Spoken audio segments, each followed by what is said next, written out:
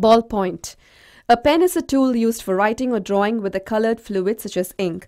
A ballpoint pen is a pen that uses a small rotating ball made of brass, steel, or tungsten carbide to disperse ink as you write. It is very different than its pen predecessors, the reed pen, quill pen, metal nib pen, and fountain pen. A Hungarian journalist named Laszlo Biro invented the first ballpoint pen in 1938. The key to a ballpoint pen is, of course, the ball.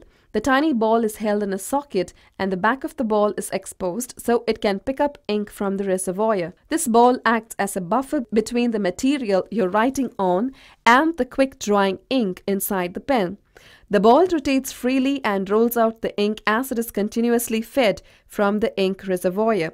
The ball is kept in place between the ink reservoir and the paper by a socket, and while it isn't tight, it still has enough room to roll around as you write.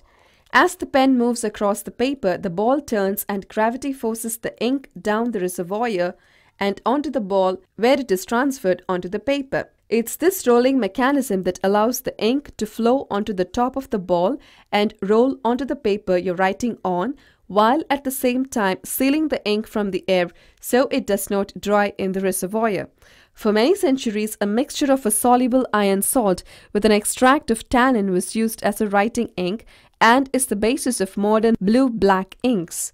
Modern quick-drying inks usually contain three things: the vehicle, coloring ingredients, and additives.